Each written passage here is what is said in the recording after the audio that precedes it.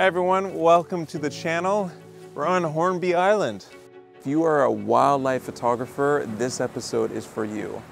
It is springtime and thousands, if not millions, of herring are coming to the shores of eastern Vancouver Island to go ahead and lay eggs for the next generation. This spawn event is a vital part of the marine food web, triggering a feeding frenzy for a wide range of predators. Birds by the thousands, eagles by the hundreds, and marine mammals like sea lions and otters. Here's a small sample of the photos that I captured. I'll be going over my photography settings and tips. So join me on this adventure. I'm excited to get started. If you're new to this channel, my name is Shannon, and I'm a full-time photographer in beautiful British Columbia. Whether you're here to learn, be inspired, or simply enjoy some stunning visuals, you've come to the right place. Subscribe to my channel if you want to see more videos like this.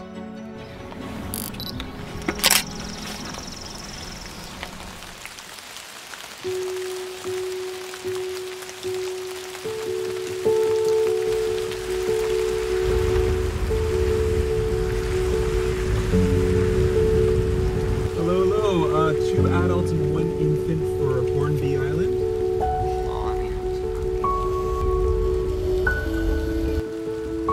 First signs of the spawn. See that color?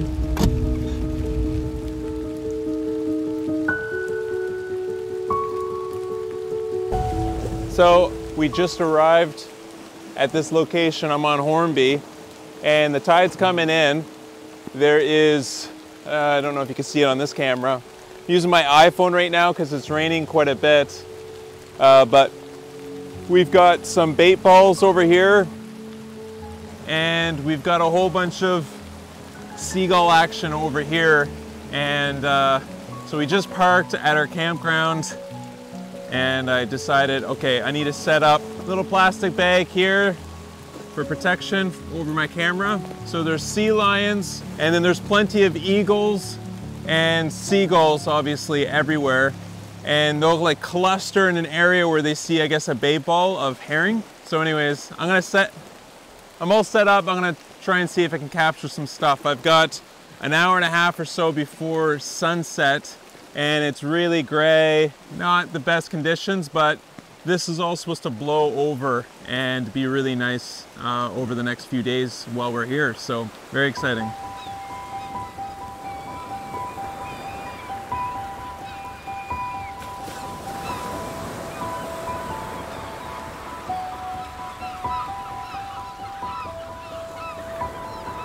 I am hiding behind this rock right here.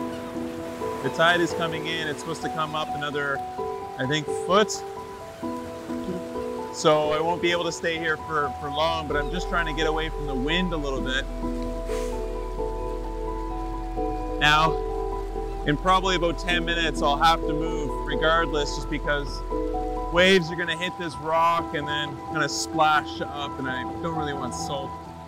Now there were times where the wind died down enough and the rain kind of started moving in as showers. I got some what I think are clear shots of some of the action of the seagulls diving, some of them actually catching some of the herring and flying off. Now I was surprised not to see any whales during our time, even in the rain. I was looking and the sea lions were always in the water, so I didn't get any of these cool shots where they're laying around or even jumping from the rocks. Instead I got shots like this where you just get their heads or they're splashing around. But all in all, it was a fun start to the trip. I'm on the steps that lead down to the beach right now, and check it out, there's like bait balls right there with sea lions, and I haven't seen the eagle in a little while. There's a few eagles, but it's all around me. It's amazing. There's probably about 24 sea lions over here. There's a harbor seal right down there. I don't know if you can see him swimming. Anyways, a lot of fun, a lot of wildlife.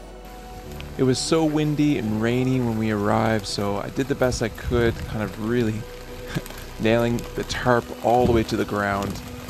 And the good thing is all this rain was going to pass, everything was going to clear, and the rest of our stay was going to be beautiful and sunny.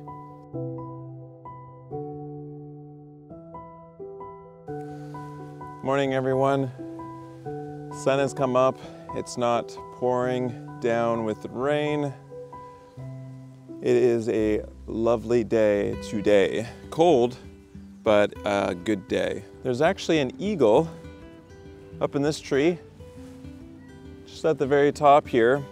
And I think it's because we fried up some eggs, and so it smelled the eggs, because as soon as we did that, he came and landed right here. Now, it might have been the eggs, but it could have been my kid. Small enough for an eagle to pick up, so I was keeping a watchful eye. And then there's a lot of action kind of just out in the ocean.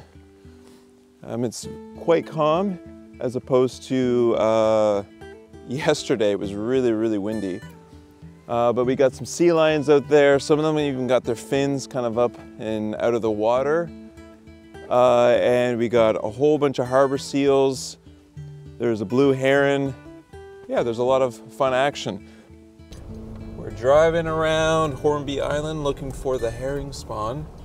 And so, how you know that there's a herring spawn that's actually happening and going down?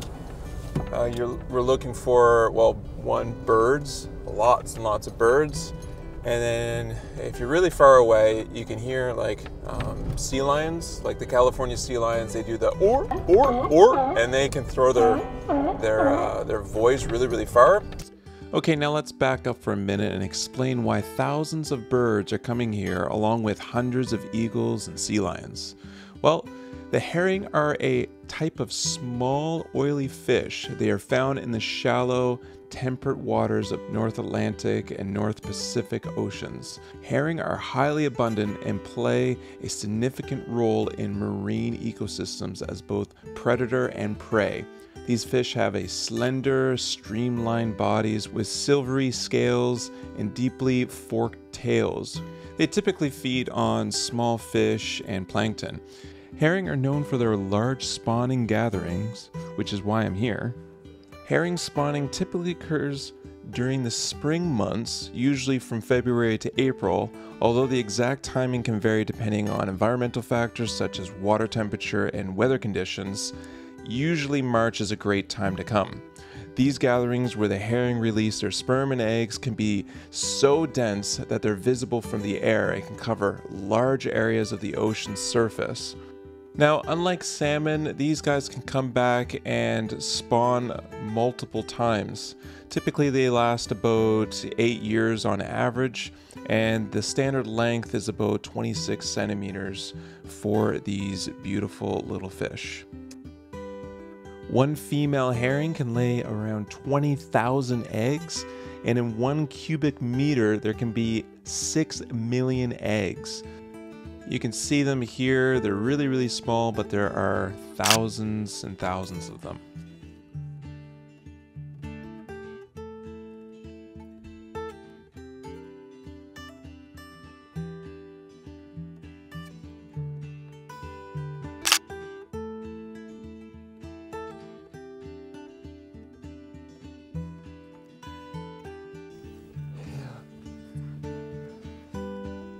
So it's not a big spawn that's right here, but it's definitely enough to bring in Stellar and California sea lions. We're now starting to get some seabirds coming in, and we saw an eagle fly over. Oh, there they are off the point.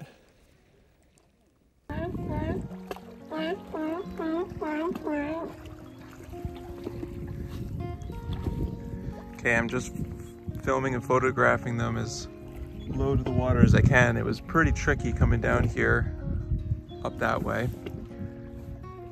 And there was a river otter just over here.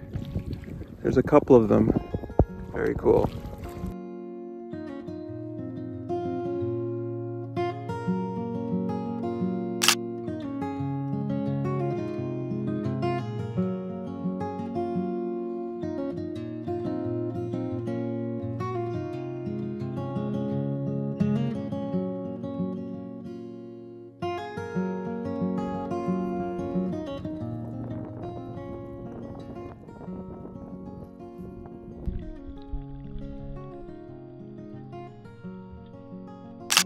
Now this is a river otter, and I find them super striking, very handsome to photograph. And here it is in color, and I put it into black and white. Let me know down in the comments which one you like more. I think there's a clear winner here, but I'm interested to hear what you think.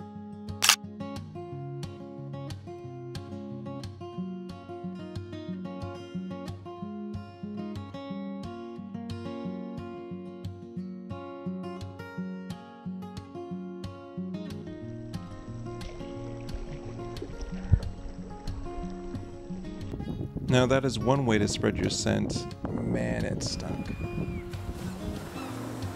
Now these guys were always my favorite to watch at the zoo. They're super playful, and he saw my lens and he got really curious, so he decided to swim closer towards me, and I filmed the whole thing, didn't take any photos, but I really enjoyed just seeing this guy swimming around catching fish. Got a workshop, actually I got a few workshops. If you want to join me and another professional photographer, we're going to be photographing here on Vancouver Island, giant trees, waterfalls, some waterfalls cascading into the ocean, and we're going to be learning composition, and it's very exciting. I have other workshops that are happening soon, so where should they go? Go to maddshannon.ca/workshops if you want more information and to sign up. How many spots are available on that one? Oh, so the one on Vancouver Island, I think I only got a couple spots left. So email me if you're not sure about any of the details, how to get here, that sort of thing. It will be pretty cool. Oh, they're all shimmery and shiny, silver on their side. I gotta put my polarizer. See all the fish in there? Thank you, iPhone. That is stunning.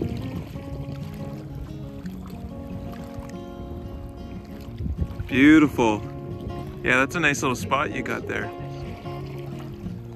So let's talk gear. What am I using to photograph this whole event? Now, I brought basically every lens I own just because I'm car camping.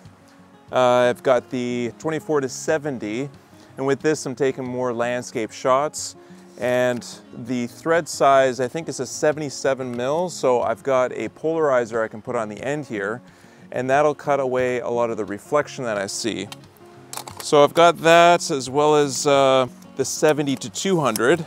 So this one I've used a lot trying to capture some of the roe, the fish eggs. And I've got a polarizer that I put on the front here.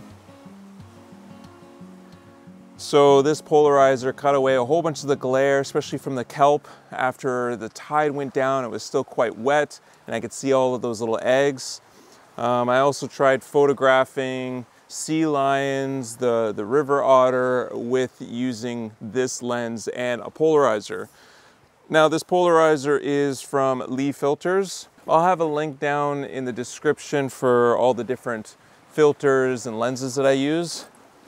Now, to be able to capture the spawn, some of the best shots are from the sky. When you're looking out of the water like this, there's so much reflection that's on the water that you can't actually see the color, can't look right down into the water, especially when you see the sea lions coming in and out of all the milk that's out there. So what is very important is, one, to have a drone. So the drone that I'm using is the DJI Mini 3 Pro, and I actually have on the very end of this, it's a polarizer. So look at the very end here, can you see? So this right here, this is a polarizer that I put on the end of my drone, so that when I'm up in the sky, I can cut away all that glare. Now the best time it seems to take photographs from the sky is when the sun is the highest into the sky, at least for the water. Other landscape shots, like if you're looking for that nice warm glow at sunset, that's great, but for the water, in the middle of the day, you get that really clear, beautiful glow of the spawn and some of those rich, deep colors, because you're pointing directly down with the sun right behind you, pushing all that energy down into the water. So having filters, I think, is key. Now the filters that I'm using are from Freewell. So here's the whole case right here. I've got ND filters, polarizers. And so prior to flying my drone, I'll put one of these polarizers on the front and I'll take off. So we're on the road. We were just hiking with the family, and so we got a report that there is a herring spawn that's happening here on this island. It's on the other side, but it shouldn't take us more than like, I think 10-15 minutes to get to it. It happened, what, 45 minutes ago? And anyways, we're headed there now, so see what we can see.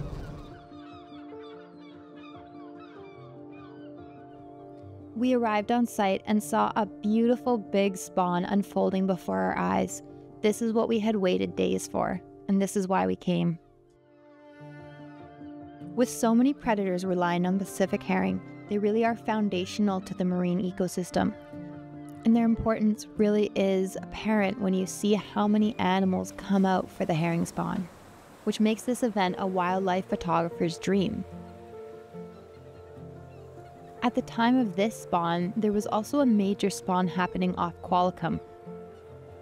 We think that quite a lot of the wildlife was being drawn over to that location and left this location a little bit more peaceful than it has been in other years.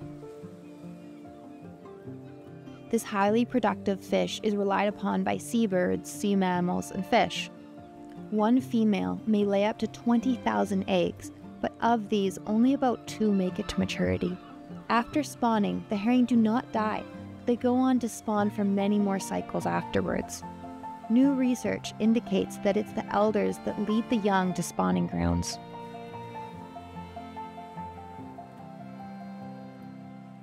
The commercial fishery in Canada has been largely controversial. The aim is to catch females prior to the release of eggs, and then the roe is extracted and sold to overseas markets.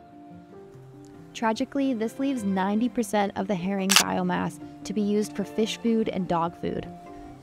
Additionally, this is the only fish that's allowed to be harvested on its spawning grounds. In 2021, the new Minister of Fisheries reduced the herring quota by 50%. This was a significant step in the right direction, and only time will tell if this is enough to protect the keystone species.